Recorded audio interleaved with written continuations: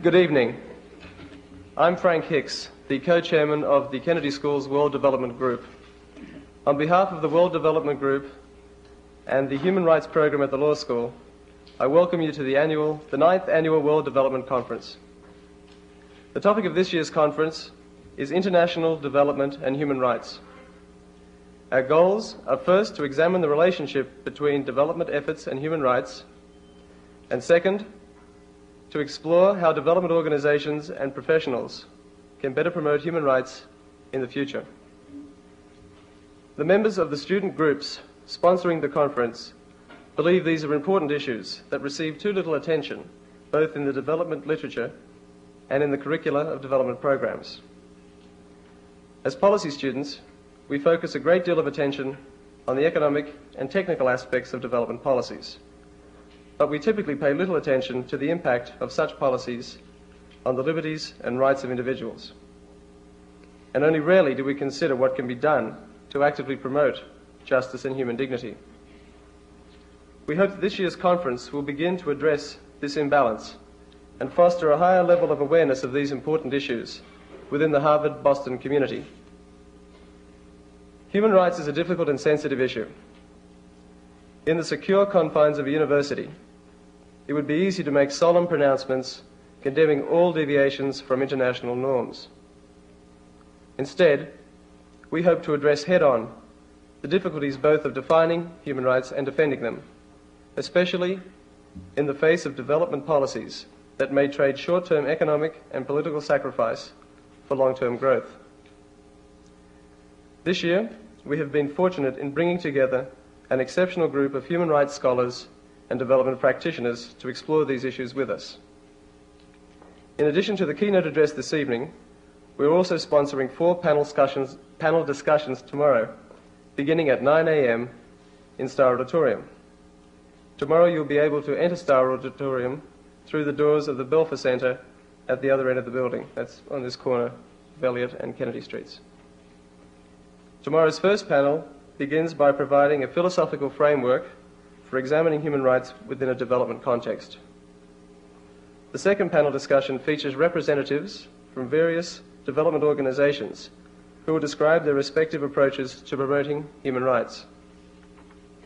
The third panel will examine ethnic conflict as it relates to refugee populations, and the final panel will discuss the implications of macroeconomic adjustment policies for equity and human rights in developing countries. All the panel discussions promise to be lively and enlightening, and we strongly encourage all of you who are able to attend tomorrow's sessions and to bring your questions about the various panel subjects. We are honored that a distinguished group representing such organizations as USAID, Oxfam America, the IMF, the Ford Foundation, the World Bank, and American Friends Service Committee have donated their time and expertise to these events. For all of those who have not yet received a copy of tomorrow's schedule, programs will be available as you leave the forum this evening. This year's conference is the culmination of an encouraging year in the Kennedy School, in which international development issues have begun to receive greater attention. It is also the product of many people's contributions, and thanks are in order. First, we would like to thank Dean Allison for the interest he has shown in working with us to improve the school's international development program. We look forward to continuing to work with him to explore the possibility of creating an international development policy center within the Kennedy School. We also want to thank Dwight Perkins and the Harvard Institute for International Development for their financial and moral support. We are very pleased that HID has moved in next door to the Kennedy School, and we are confident that the move will prove mutually beneficial for both institutions. We also thank our co-sponsor, the Law School's Human Rights Program, for its assistance, and we hope this is the beginning of further joint efforts between our programs. We are also grateful to the Institute of Politics for making the forum available to us this evening and for assisting us with our publicity efforts. The Kennedy School student government also provided additional financial assistance. Finally, I would like to thank all the panelists for agreeing to participate in our conference, and especially Dr. Alara Otunu, who has traveled from France to join us this evening. It now gives me great pleasure to welcome Dean Graham Allison to the podium to introduce our distinguished keynote speaker. Thank you very much.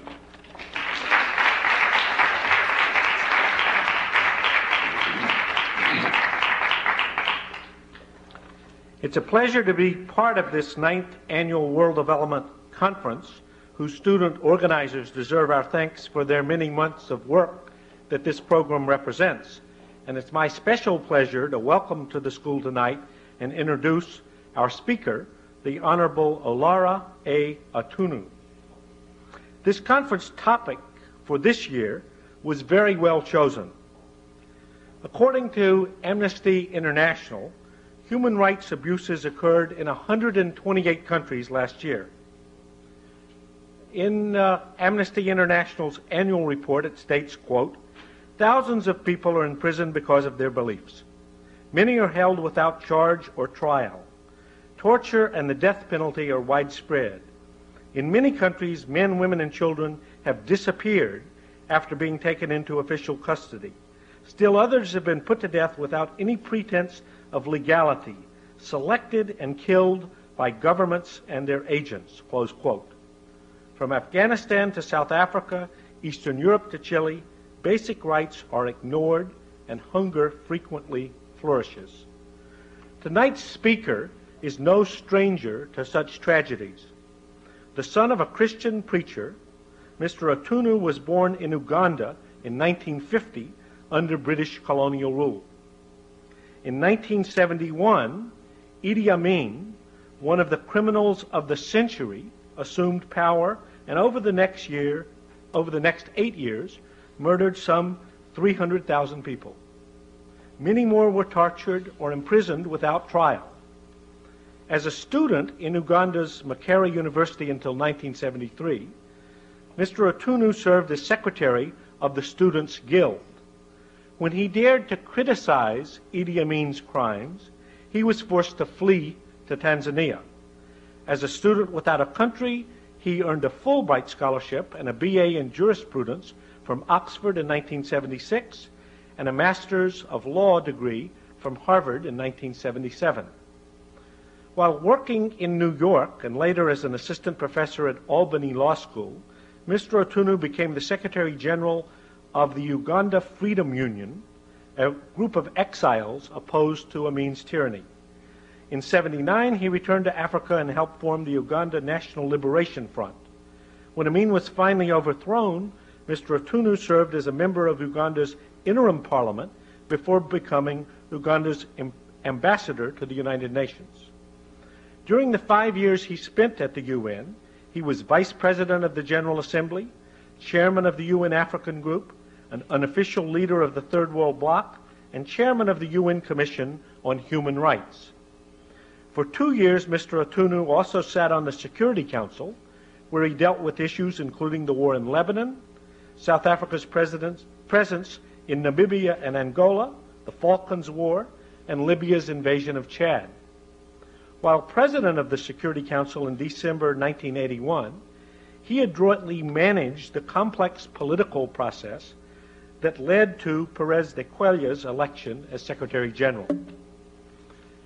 In 1985, Mr. Otunu became Uganda's foreign minister, but was forced into exile again following last year's victory by rebel forces. He's currently a member of the Aspen Institute's Board of Trustees and a founding associate of the John J. McCloy International Center for Decision Making. At the UN, he is often mentioned as a possible successor to Secretary General de Cuellar. His record has earned respect across the political spectrum. Recently, a U.S. diplomat commented that Mr. Otunu is, quote, fair, even-handed, imaginative, and lucid, explaining complex choices with rare skill, close quote. We're very fortunate, therefore, in beginning this conference tonight to have to address us on the subject of human rights and development, Mr. Otunu. Let's join me in a warm welcome for him, please.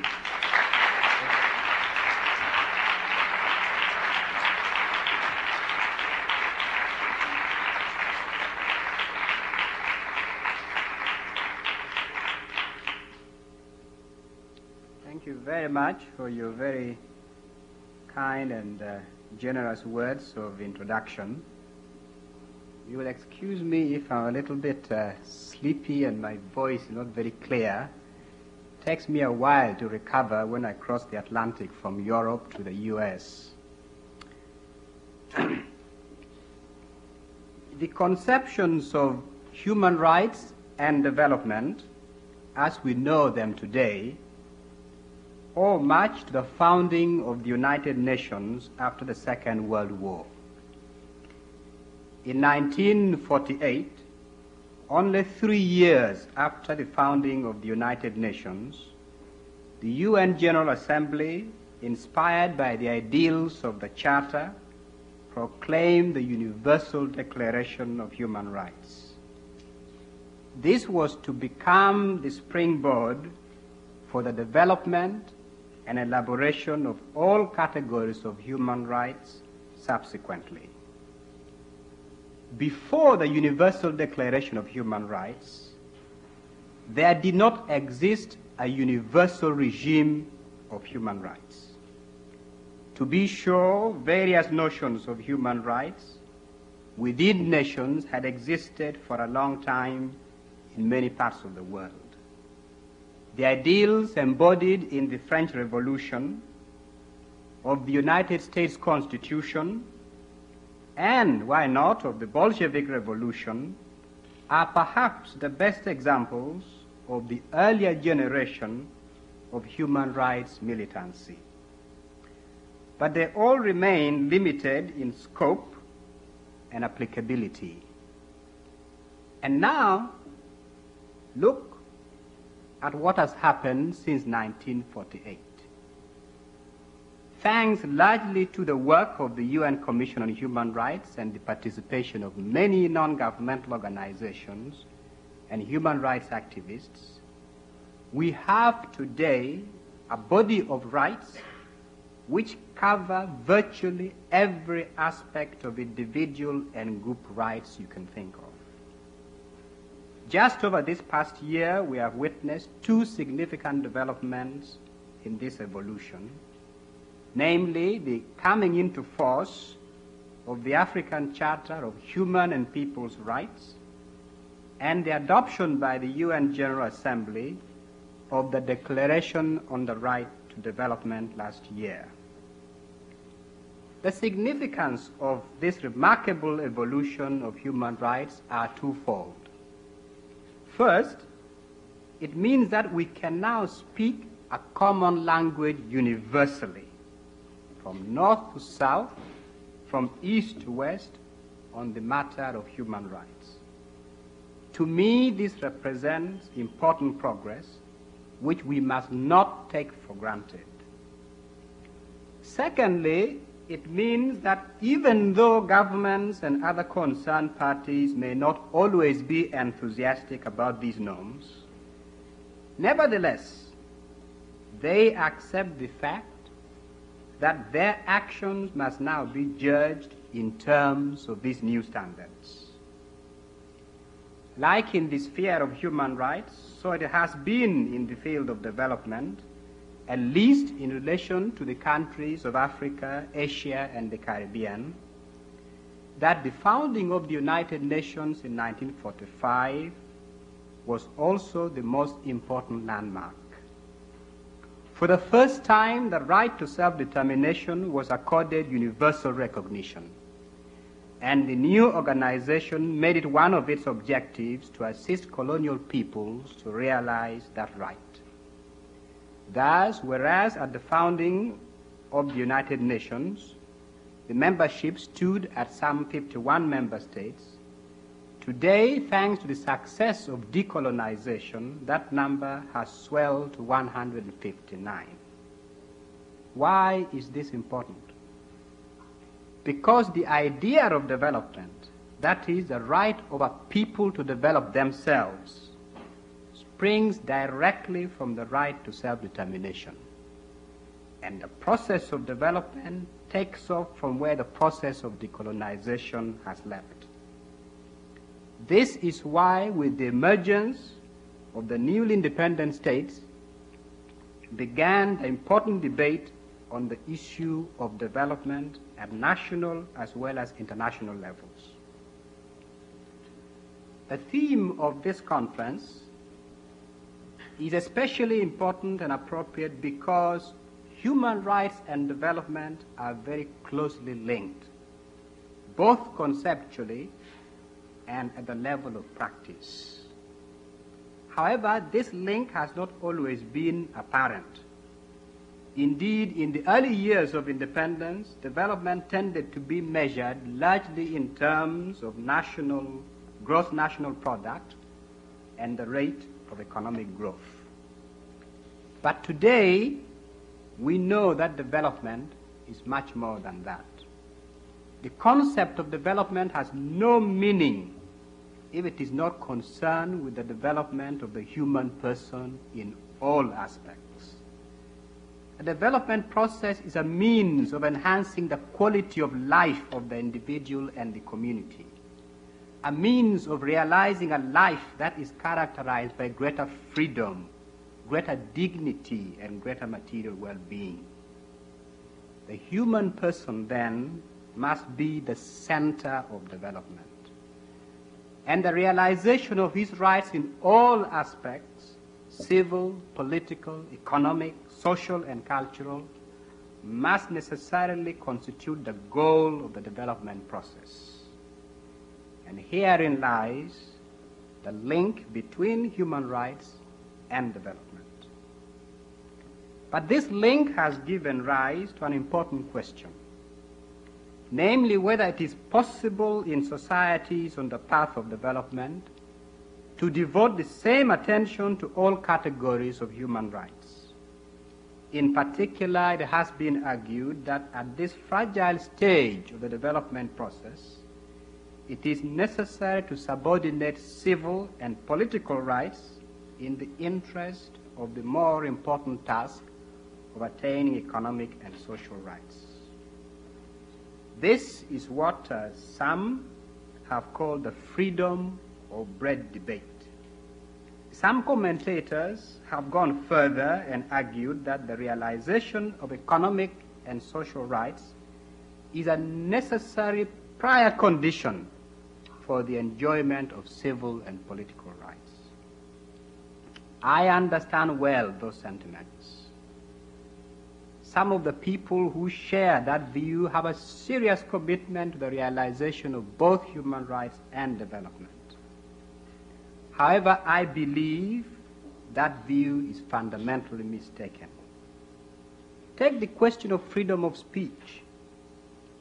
Does an illiterate peasant on the countryside have much interest in freedom of speech? It is true that the peasant has some objective limitations that do not make it possible for him to take full advantage of this right, as compared, for example, to his compatriot from the intelligentsia. Nevertheless, the peasant has very definite views about his general condition, about such issues as land reform, government agricultural policy, the education of his children, or the conduct of the local officials. For his voice to be heard on these issues, he needs an atmosphere of freedom. In Latin America and in Asia, and to a lesser extent in Africa as well, there has been a progressive growth of grassroots groups and organizations around some of these issues. So that far from being a luxury, freedom of expression is in fact a necessary means by which the peasant or those speaking on his behalf can articulate his interests and demand his rights.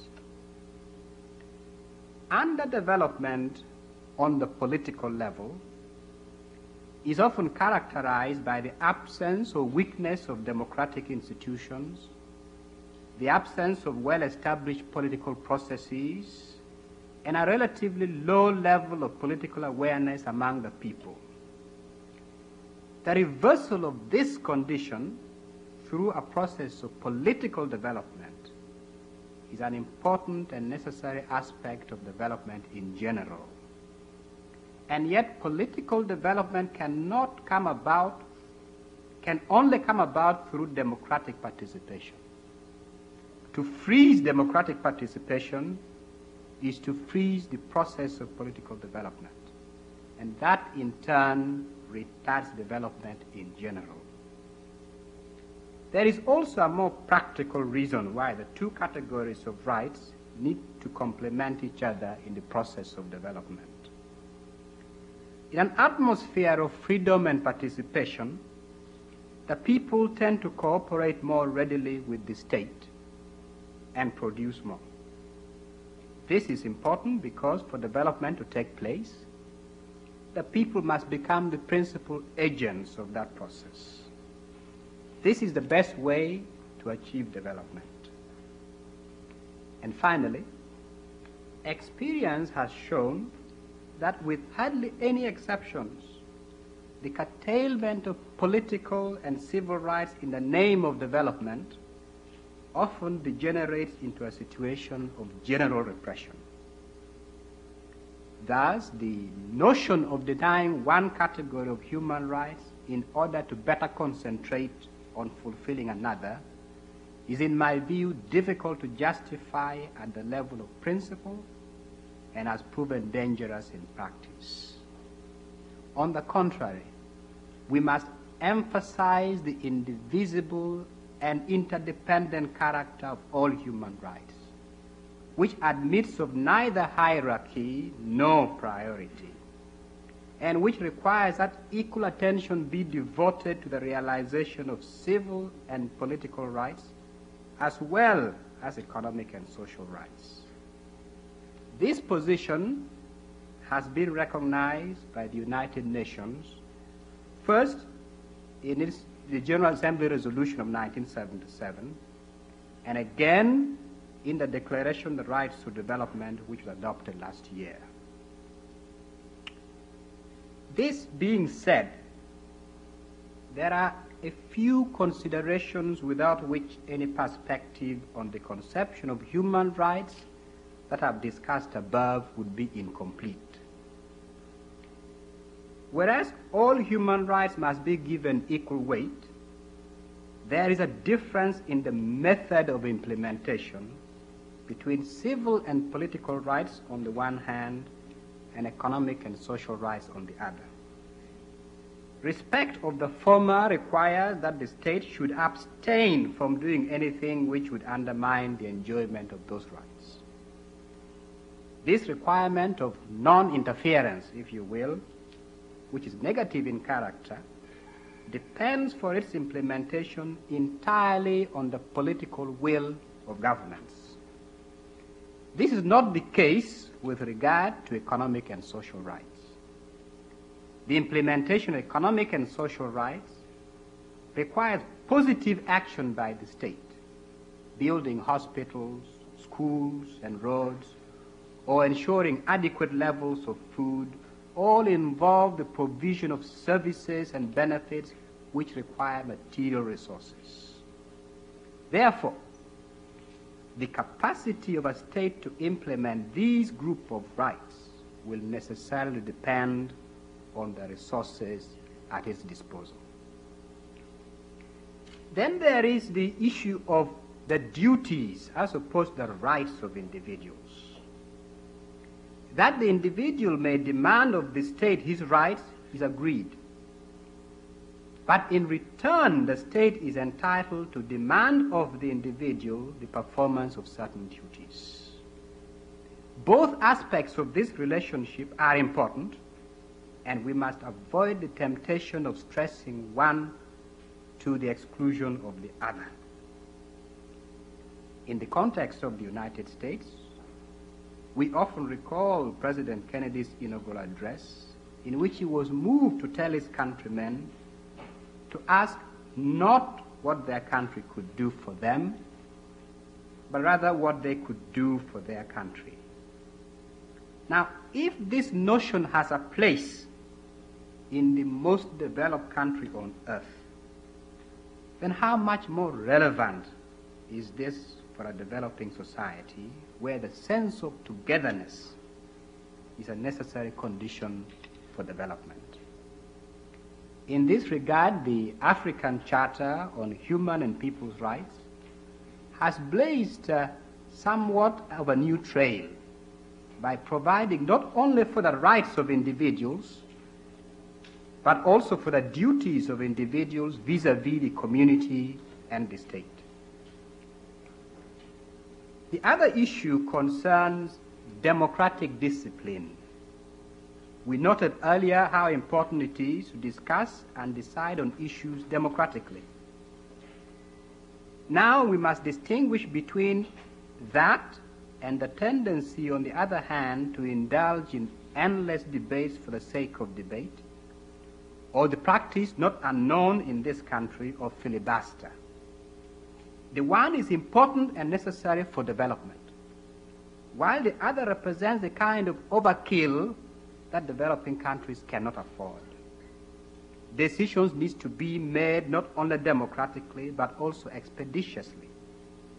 And what is more, the demands of development require that once decisions have been made democratically on given issues, all concerned should cooperate in their implementation, regardless of the positions they may have taken at the stages of debate and decision-making. And closely related to the question of democratic discipline is a matter of tolerance, political tolerance. In a pluralistic society, which most developing countries are, divergent tendencies are bound to exist. Those who find themselves in a majority position need to avoid the temptation of using their numerical strength to ride roughshod over those in a minority. The majority have a responsibility to be sensitive to the views of the minority. It is especially important to avoid a situation where one group, however composed, is always on the winning side, while another is reduced to being a permanent loser. For their part, those who find themselves in a minority position from time to time need to respect democratic decisions and cooperate in their implementation. For the minority, they should avoid the temptation to resort to sabotage to frustrate implementations of decisions which have been arrived democratically. In short, in developing countries, there is need for a more flexible and sensitive interplay between winners and losers in the political arena, if there is to be both democracy and stability. This then is the conception of human rights as I see it in the context of development. And now I should like to turn to a discussion of some of the factors that affect the realization of human rights and development in many countries. It must be stated from the outset that the primary responsibility for the realization of human rights and development rests with the developing countries themselves. And for this reason, in my discussion, I will deliberately concentrate on the internal factors. First, there is the question of national unity. Internal conflicts with different overtones continue to plague many developing countries, especially those in Africa. In some cases, the seeds of the present conflicts were planted long ago during the colonial era, when the policy of divide and rule was deliberately pursued by the colonial powers in order to keep colonial peoples weak and divided. Unfortunately, in the post-colonial era, some leaders have continued to employ this same method in order to gain or retain power. In Africa, these conflicts have become a political hemorrhage, draining the collective strength of our peoples, rendering states weak and unstable, retarding the process of development, and leaving in their wake terrible suffering for millions of people. It is a measure of this problem that the African continent alone has over 5 million refugees, which is half the total of refugees worldwide. In such conditions of conflict, the goals of human rights and development both suffer. There is, in my view, only one way to resolve these conflicts. That is by seeking out and building national consensus. I do not say that this is an easy option to follow, for there are other more tempting shortcuts available. But I'm convinced that this is the only democratic and principled way of coming to grips with the conflict situations. And in the long run, it is the only way of ensuring that the energies and resources presently consumed by these conflicts will be released and redeployed for development. Secondly, there is the question of democracy. I have already discussed earlier the importance of democracy to the development process. I only wish to add here that the forms of democratic practice may rightly vary from one country to another. For example, some countries have opted for experiments in one-party democracy, while others have adopted multi-party parliamentary arrangements. What matters in each case is not so much the form chosen by a country, although this is by no means relevant, but the practice and reality which lies behind the form. Do the citizens of a country in fact have a meaningful opportunity to influence the course of events in their country? That is the question. And I dare say that the answer is not always what meets the eye. Thirdly, there is the issue of fairness or social justice. We noted earlier that the performance of a state with regard to the implementation of economic and social rights must be judged in relation to its level of development and the resources available to it. That is understandable. On the other hand, what is unacceptable is the rapidly growing gap among different social classes in many developing countries. The distortion in the distribution of resources is especially striking as between the rural areas and the urban centers. The vast majority of the people live in the rural areas, and it is in the rural people who produce the food and cash crops that form the mainstay of the economies of many developing countries. Yet, at the level of distribution, the bulk of the national wealth is consumed in the cities. It is imperative that national resources be distributed more equitably. This is a matter of social justice, but it's also good economic policy. For if those who produce national wealth see that the fruit of their labor is brought back to benefit them, they will be motivated to produce more. Fourthly, there is a matter of corruption. In some developing countries today, corrupt practices have reached endemic proportions, resulting in the diversion of considerable public resources into private hands and decisions on public projects and contracts being made on the calculation of illicit private gains rather than in the public interest. This leads to general distortion of the development process.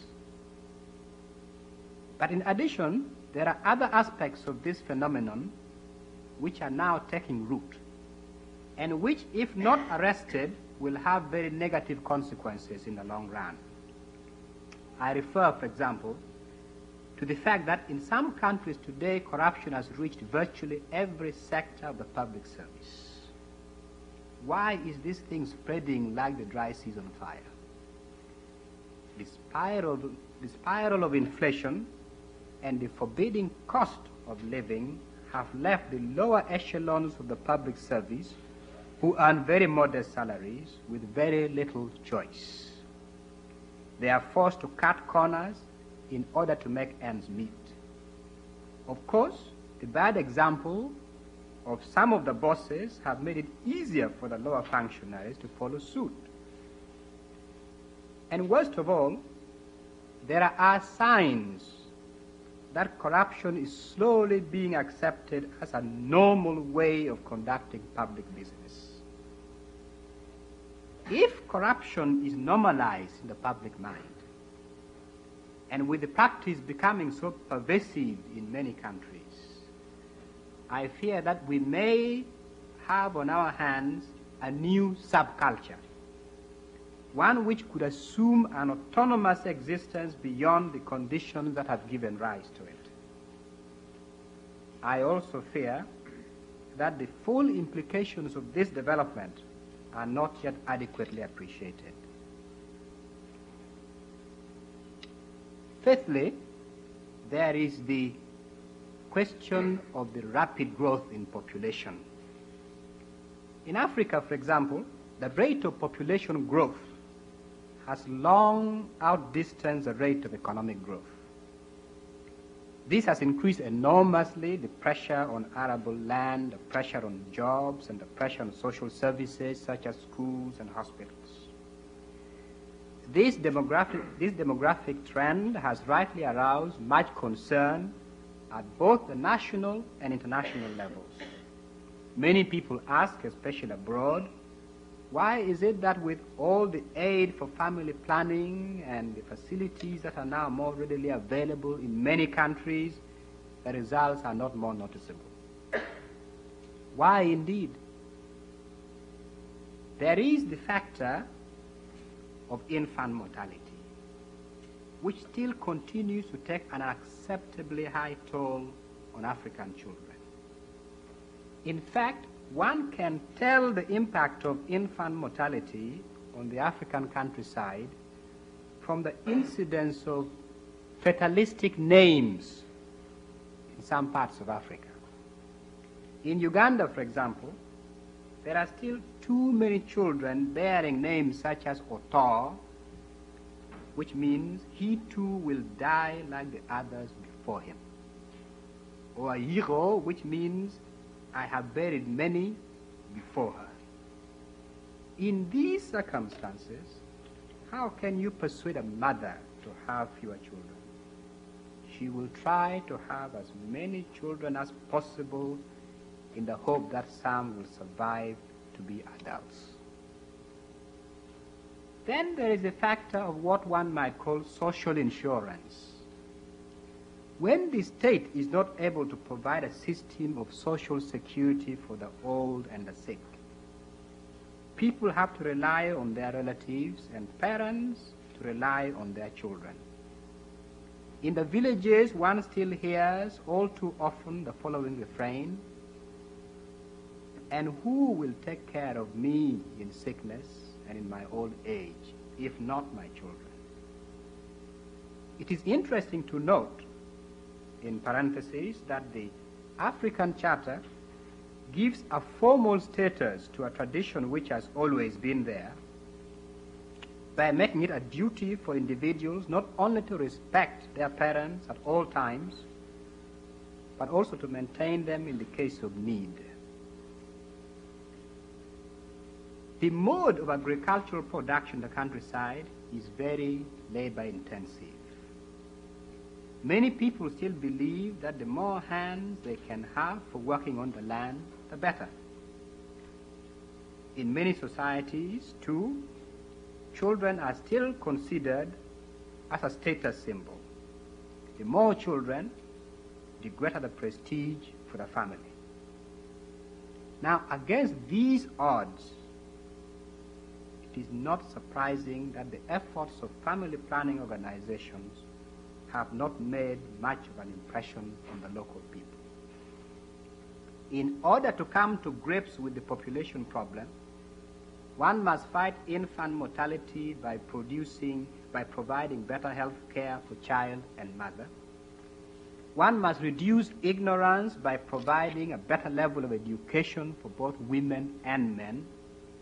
And one must improve the mode of agricultural production by providing better tools to the peasants. The population issue illustrates well how the different development problems cannot be viewed in isolation from each other and from the general socio-economic context in which they arise. The best way, therefore, to tackle these problems is through an integrated approach. The factors which I have discussed so far call for action primarily at the national levels. But efforts at the national levels alone, however well conceived and vigorously pursued, are not sufficient to produce acceptable levels of development. Here is where a second dimension of an integrated approach becomes imperative, namely the impact of external factors on internal conditions.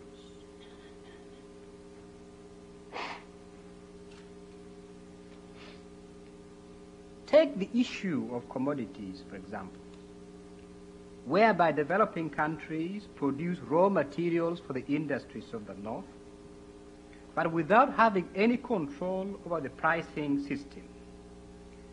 With the fluctuations and in many cases the collapse of the prices of their commodities, developing countries have to produce more and more in order to earn less and less. And with the reduced revenue, they have to buy manufactured goods from the North, where prices continue to escalate, but which the developing countries badly need for development projects. This is a case of running as fast as you can in order to remain on the same spot. In such conditions, what development plans can be worked out? Much less executed. Developing countries rightly demand fair and stable remuneration for their export commodities through mechanisms such as commodity agreements and compensation financing. Or consider the debt burden, which is estimated to reach the level of $1,000 billion this year. A quarter of the total export earnings of developing countries today is being eaten up by debt repayments and debt charges. It is estimated that debt servicing obligations alone will cost African countries between 15 and 25 billion US dollars every year between now and the year 1990. In reality, this means that the preoccupations of governments will no longer be the building of schools, hospitals, or roads, but debt servicing and the repayment of debt. Meanwhile, international recession, high interest rates, the decline of official development assistance in real terms, and increased protectionism all continue to exert an extremely negative impact on the development of developing countries. It is this asymmetry in international economic relations that gave rise to the call for North-South dialogue since the early 70s, and specifically to the project of global negotiations. That is the idea of convening an international conference to make a global review of the major factors affecting international economic relations with a view to making necessary reforms in a coordinated and deliberate fashion. Yet today, with the situation in developing countries remaining as critical as ever, the project of global negotiations is all but forgotten. Why did the efforts to launch global negotiations fail? I know that the official explanation, no doubt, speaks of the failure to agree on the agenda and the fora to which various items were to be assigned. However, as one who chaired the last serious efforts to launch global negotiations in 1983, it was clear to me, and it is fair to say, that the Western industrialized countries had simply lost interest in the project. The interest of the West was in reality linked to the energy crisis, which began with the sudden increase in the price of oil in 1973. Now, with the waning of the oil power in the 80s, also came the waning of Western interest for a project such as global negotiations. Will it take another crisis similar to the energy crisis to resuscitate Western interest in North-South dialogue? I don't know. But what I do know is that the force of solidarity alone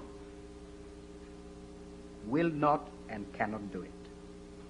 Many people in the West may well say to themselves privately, am I my brother's keeper? Perhaps you are not your brother's keeper.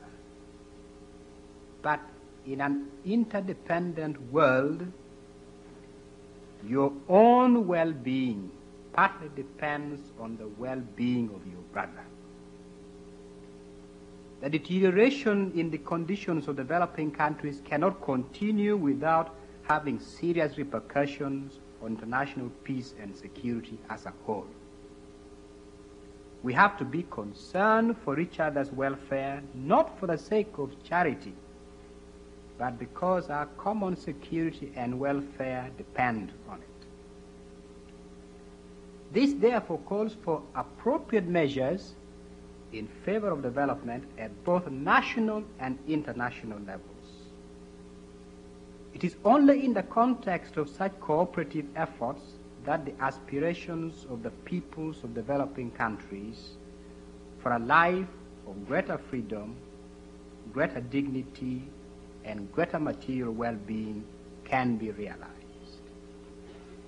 It is only then that we could look at the changed landscape of the developing countries and say, yes, this is development, this is progress. But until then, there is a lot of work to be done by all of us, you and me together. Thank you very much.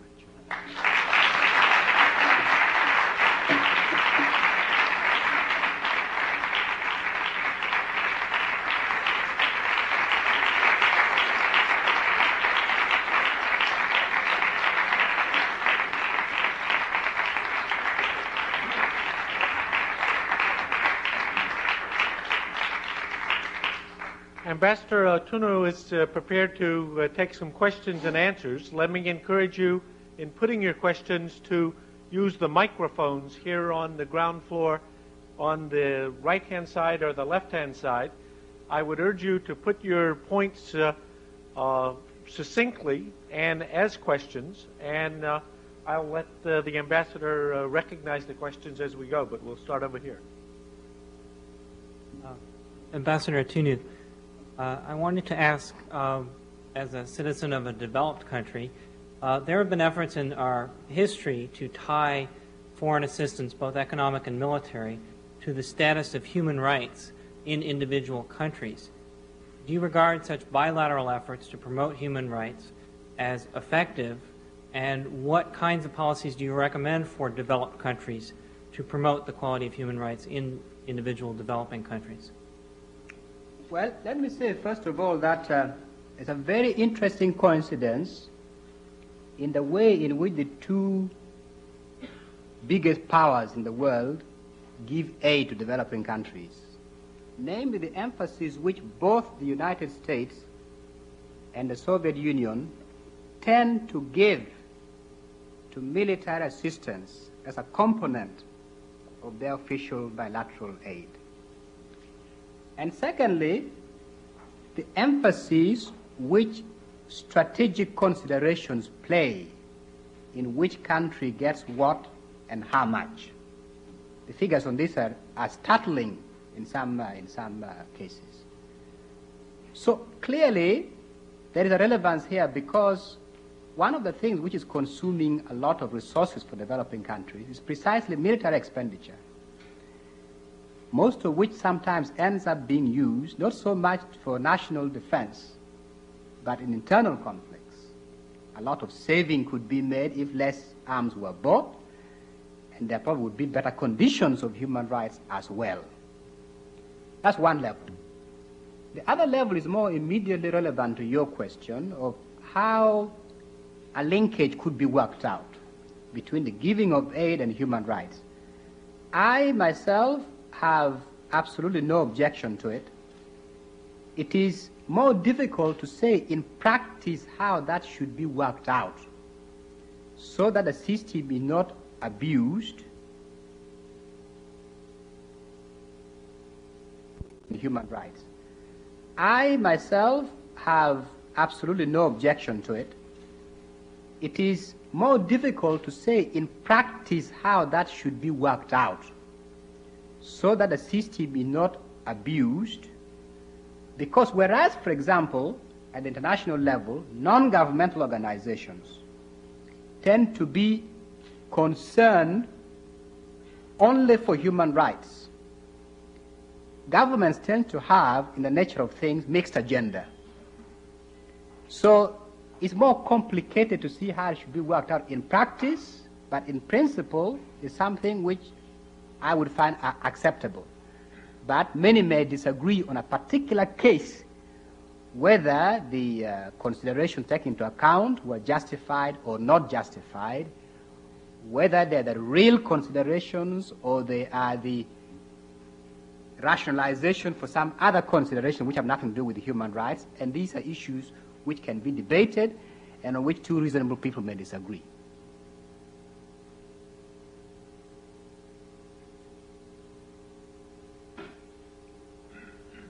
Ambassador Otuno, I would like to place on record a compliment for the Organization of African Unity countries, who indeed have been a model in terms of protection for refugees in drawing up the Convention of the African Unity for Refugees, which is much broader in its term to include and reflect the particular situation of Africa and include a much larger number of persons falling under the category of refugees.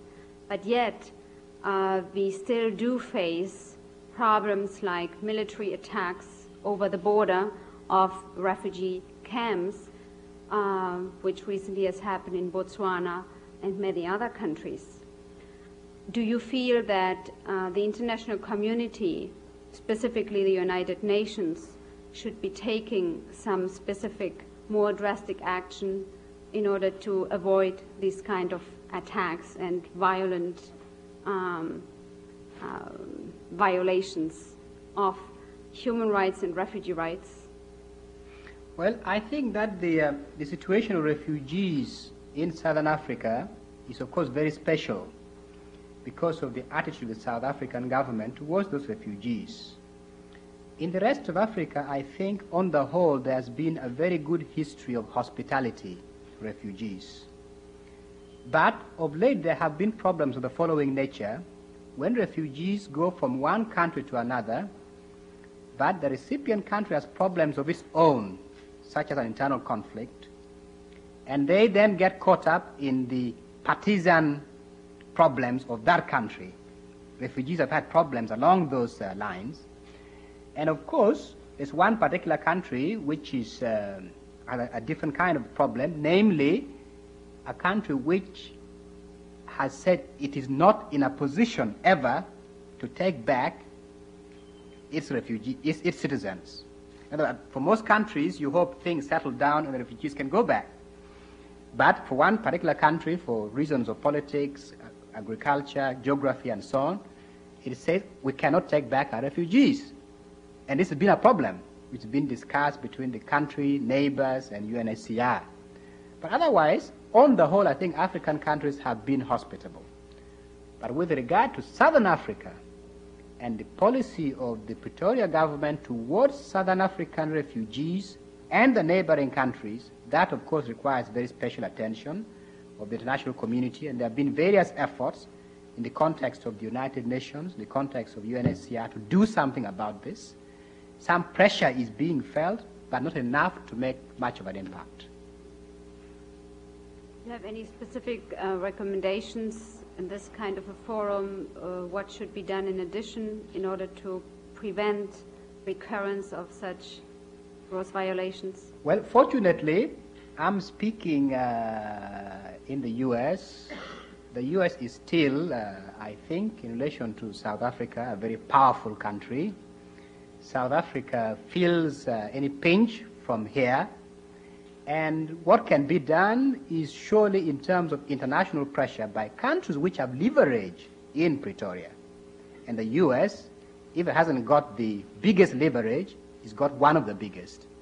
And in this country, because of the system of democracy you have, people write to congressmen and to senators, and there are all sorts of things that people can do here to get their points of view across and to get their representatives to take interest in a point of view which they hold. That is something practical which definitely can be done.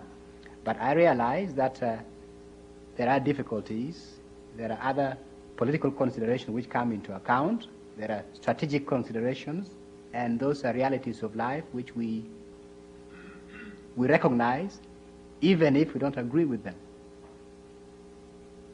Thank you. If I be allowed to perhaps a second question, in terms of the Secretary General Hammarskjöld, who in the 50s said in many occasions, without resolution or even approval of the Security Council, he has taken actions within the framework of his own mandate or the good offices in order to prevent massive human rights violations.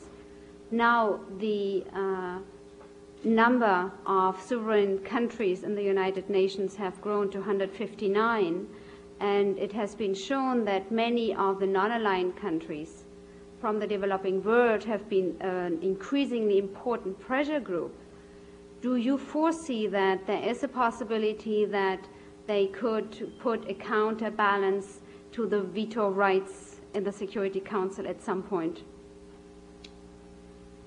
Well, you cannot change the veto structure without the concurrence of the veto powers. That is the answer. It's a perfect situation. So there have been debates and discussions about the pros and cons of the system, but you cannot change the system without those who control the veto agreeing to it. But having said that, to me the most important question really is not so much whether the structure of the Security Council will be changed. I do not foresee that in the near future. But whether the possibilities which exist within the present structure are being fully used. That really is the question. Namely, whether, for example, those who hold veto power use their veto power responsibly and in a way which enhances the role of the Security Council. Whether non-veto powers play their role responsibly. Whether, for example, the Secretary General uses as much as he might Article 99 of the Charter.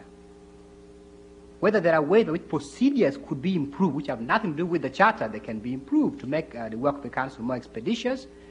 Whether decisions which have been passed by the Council, including the concurrence of the veto powers by the nature of things, whether those decisions which have actually been taken are implemented. And if all the powers represented by the Security Council bring the full weight of their influence to bear on decisions they have taken to ensure that is implemented. That to me really is should be the focus of attention right now, because within there's plenty of improvements which could be made, which will not touch one bit the present structure of the Charter. So, I mean, in a sense, the Charter reform thing can very easily become a kind of red herring, and in some cases it has been used in that way.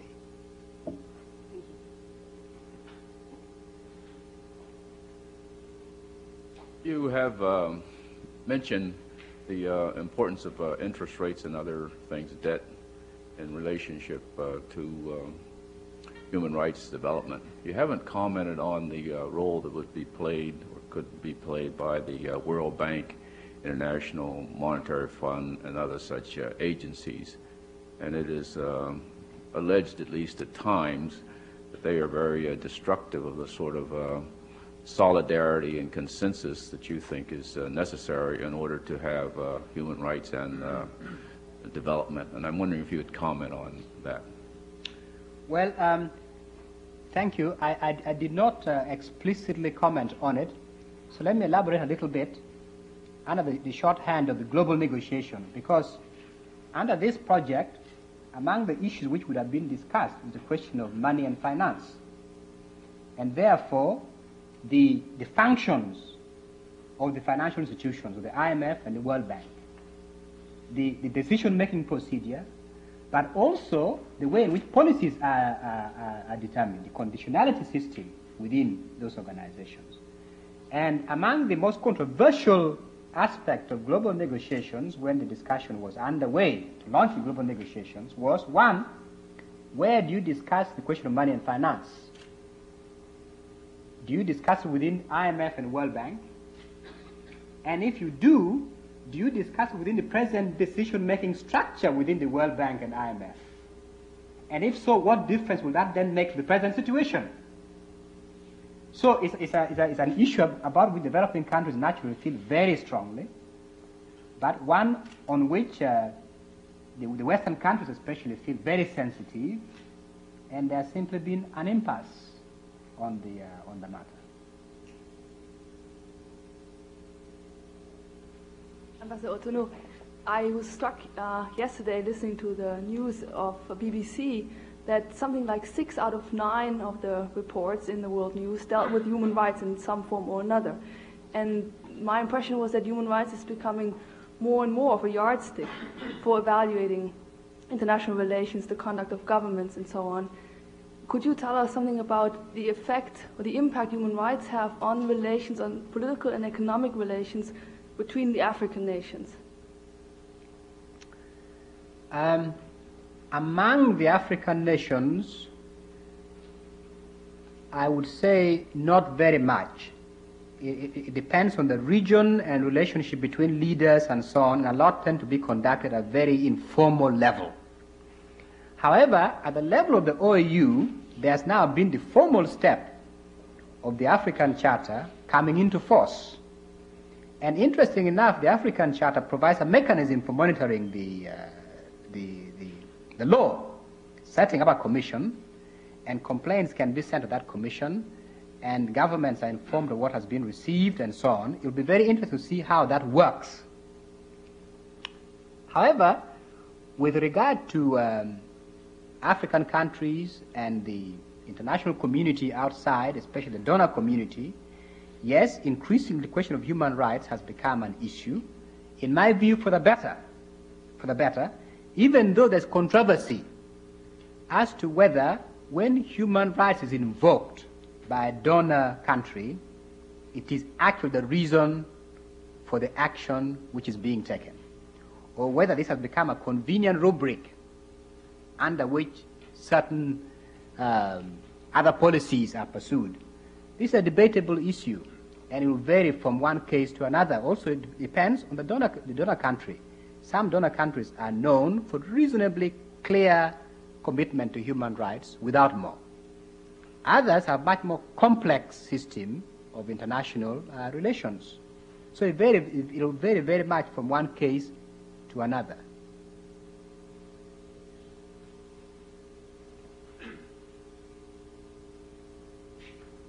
Ambassador Otono, I was particularly concerned about your observations you made about the impact or the necessity of foreign aid in our development process.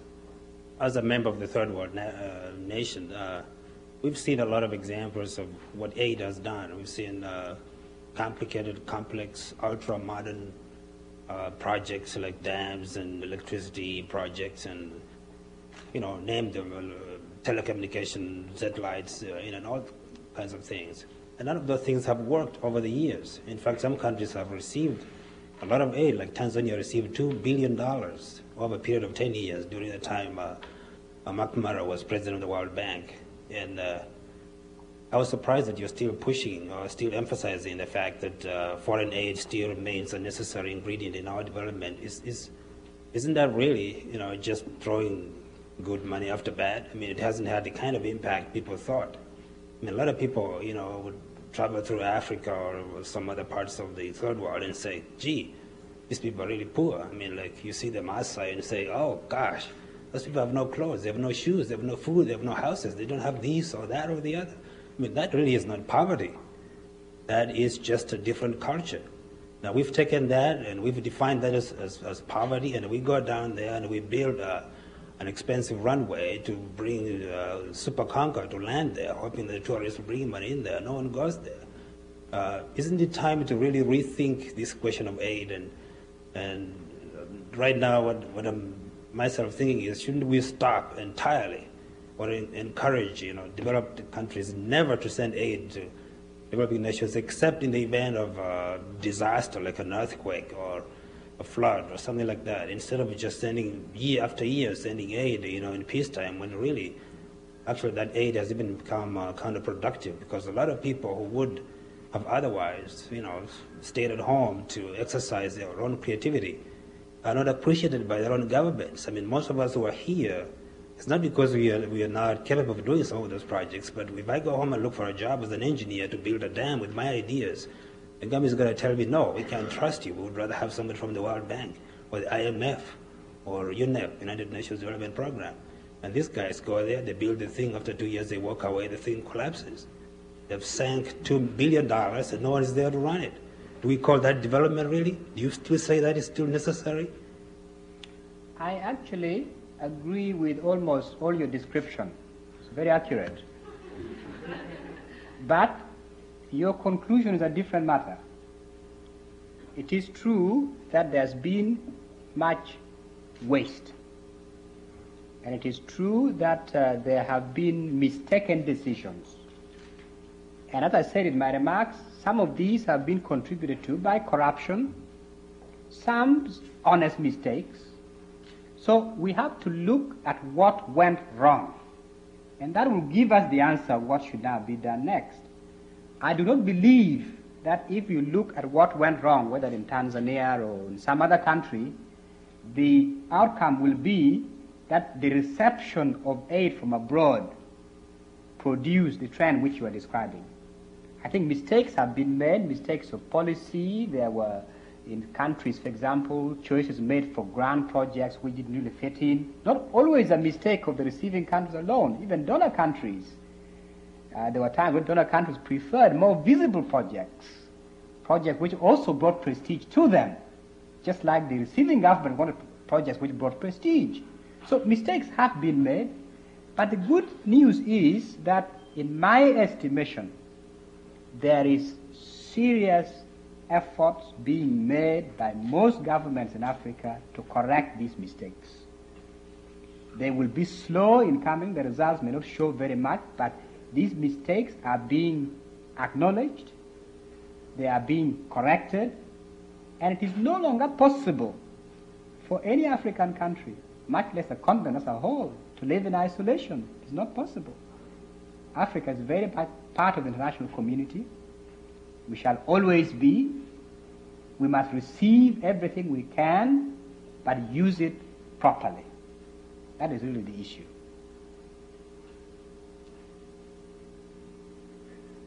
Aid for schools are there. They have been very useful for hospitals, for building roads. Not all the aids have been for dams which do not work. And that also must be said. It's part of the history which we've had over the last 20 years. It's been, the balance sheet is not quite as black and white as it may appear. Anyway. You say that I have a supplementary question. Okay. The question is, we've been receiving aid for a long time, and if you look at other countries that have received aid, they didn't receive it as long as we've done. There are countries in Africa who have been independent for 30 years, And you would think that 30 years into independence, they'll be reaching a takeoff stage. And yet, they're even worse off now than they were on the day of independence. So my question is, why should we continue to receive this aid year after year, year after year, and every time the president, President of the U.S. tries to reduce his contribution to the World Bank, it's not the Americans that complain, it's the African countries that complain. I mean, because they need a bigger increase the World Bank so they can go in there and deep in more and more. Now, this really has created a climate of dependence. We are in a kind of poverty trap. We'll never come out of it. Unless we get aid, we can't even pay our own civil servants at home. You see? Now, my question is, show me any country, really, in the world that has developed purely by depending on aid, on foreign aid. I mean, not Japan or West Germany, those received some aid, but for like 4 years, I think it was. That was the end of it. We've been receiving aid for 30 years, and there's no end in sight. I'm sure in the next 25 years, or even by the time I retire, Kenya will still be receiving aid, and even more then than now. So I agree with you about the danger of a dependency mentality. That is a real danger which has to be watched and has to be avoided. But it is not true that the only explanation, even the main explanation for the things which went wrong in many countries is to do with the reception of aid from abroad. There are many factors, some of which I discussed earlier, which explains what went wrong in many countries. Of course, one has to go into a lot more detail and specificity from one country to another. But one can't generalize too much and say the main problem has been the reception of aid from abroad. And I think also it has to be said that, well, true, the dangers are there, but even internally the things which we do, there are many dangers involved. We can't run away from making choices, hard choices, from learning from our mistakes. So I agree with you, we must watch this aid thing, but the answer to me is not to cut ourselves off from the outside world and try to develop on our own. It is true, as I said in my speech, that the primary responsibility rests with the developing countries. Of course, most of the work has to be done by the developing countries.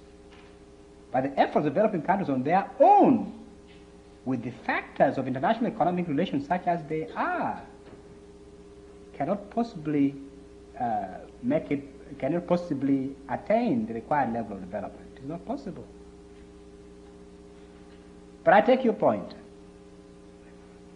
So, Ambassador, I noticed in your speech you suggested that to the extent appeals to charity and humanity have not succeeded in triggering the kind of assistance we need from the West, we should begin to stress issues of interdependence, and that the success and prosperity of the third world, in a sense, impacts on the West, and that should excite them to respond and do something. I was just wondering whether you had any thoughts on how that kind of model could be enhanced, because different countries in the developing world command, varying strategic and economic significance, and to that extent, Africa, for example, is not going to attract as much attention under your model. So I was wondering what thoughts you might have on that. Well, I just know that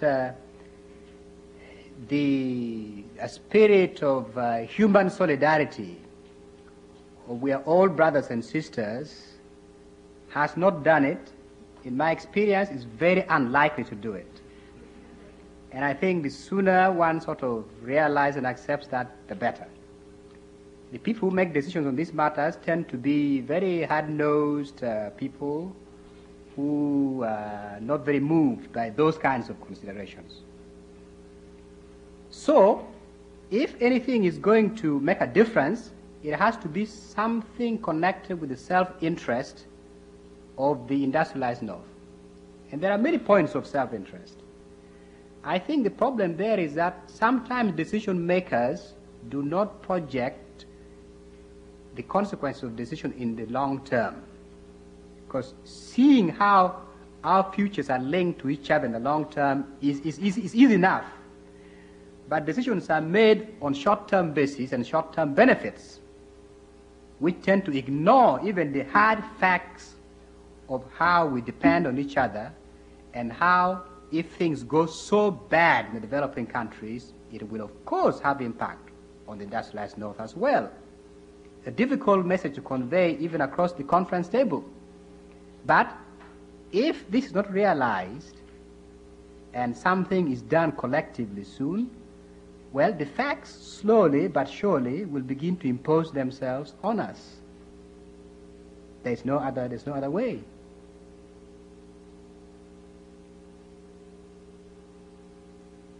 Mr. Ambassador, you have rightly pointed out that the instability which is existing now in mostly African countries is mainly relates to historical factors. And when we see these historical factors, we find that it is a transition, it is a transition period.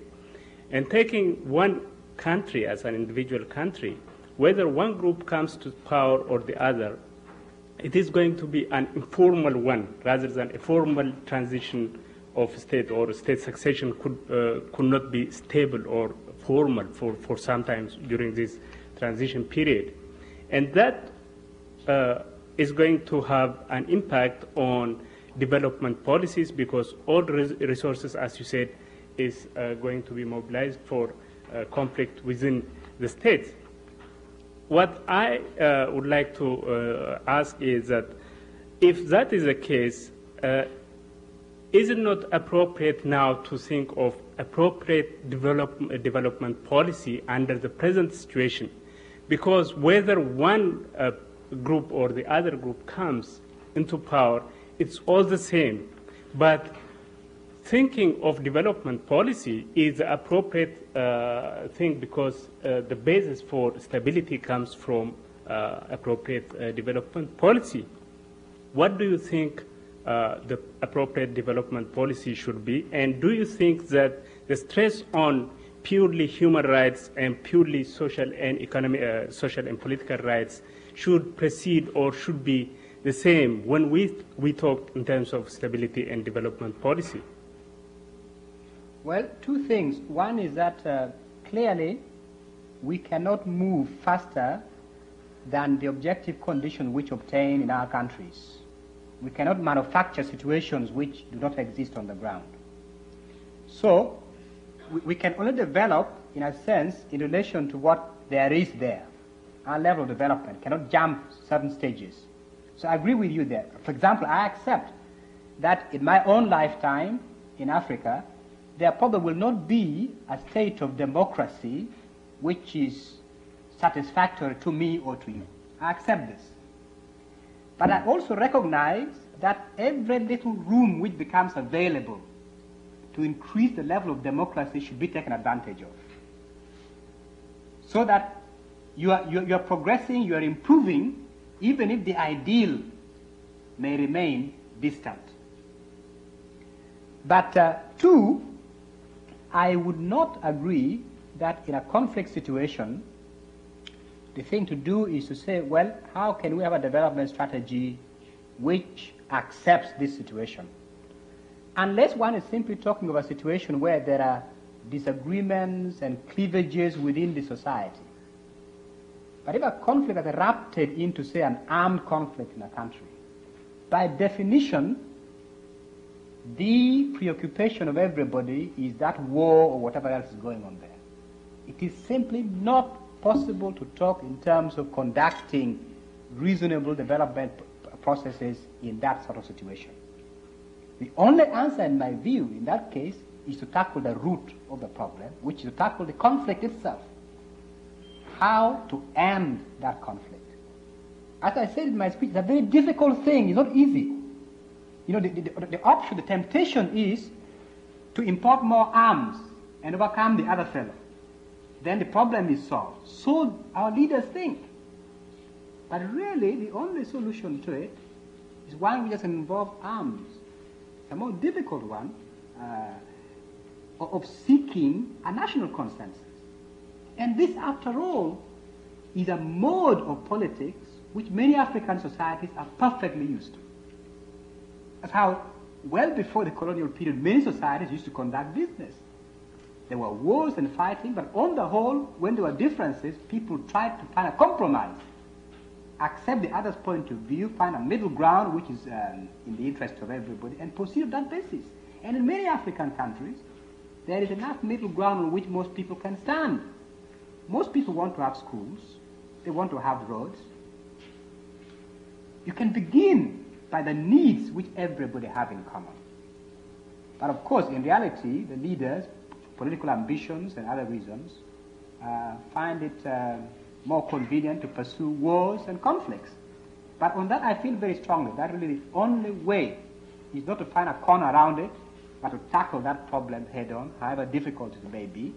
And once you contain that problem in a democratic way, you can then concentrate on development. Without it, it is very difficult. I have been noticing that it's become close to our witching hour here, and it's almost 3:30 a.m. For the ambassador for the day that he started. Though Can you still understand what I'm saying? He doesn't. I don't. Seem to be flagging. So, if we can, to take one last question. It's a question concerning human rights and the IMF World Bank relationship. Some responses to pressures to increase human rights considerations for the policies of the World Bank and the IMF have been that this is an undue politicization of those institutions. What is your reaction to that, and what do you see as the prospects of those attempts at increasing human rights considerations?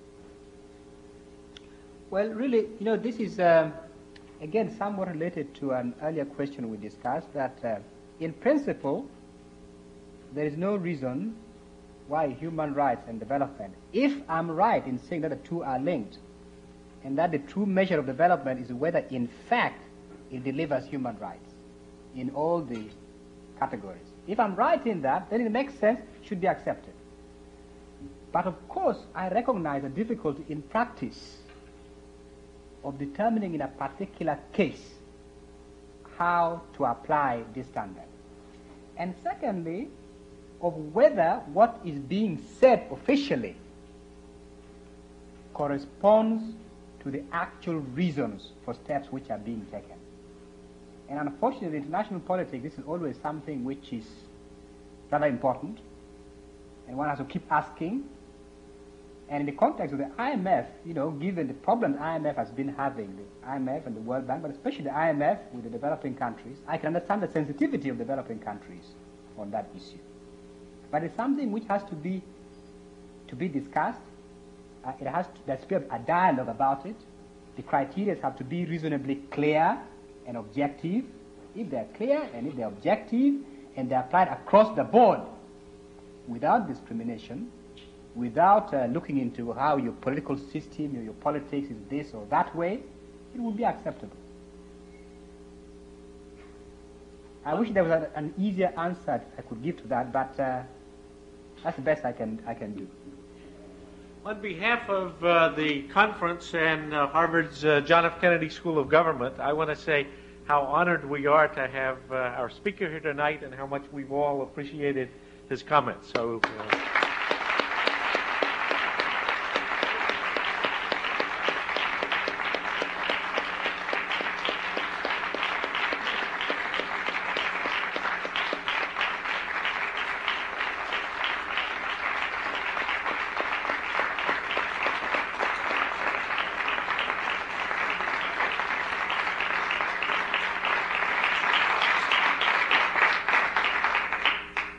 Well, thank you very much. All of you took the time to be here, and I hope to see some of you tomorrow and to have more time to learn from you.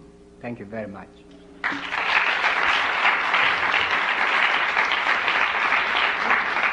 On behalf of the sponsors, I'm supposed to say that there are programs for tomorrow by the door as you leave, and the show starts at 9 o'clock. So, thank you.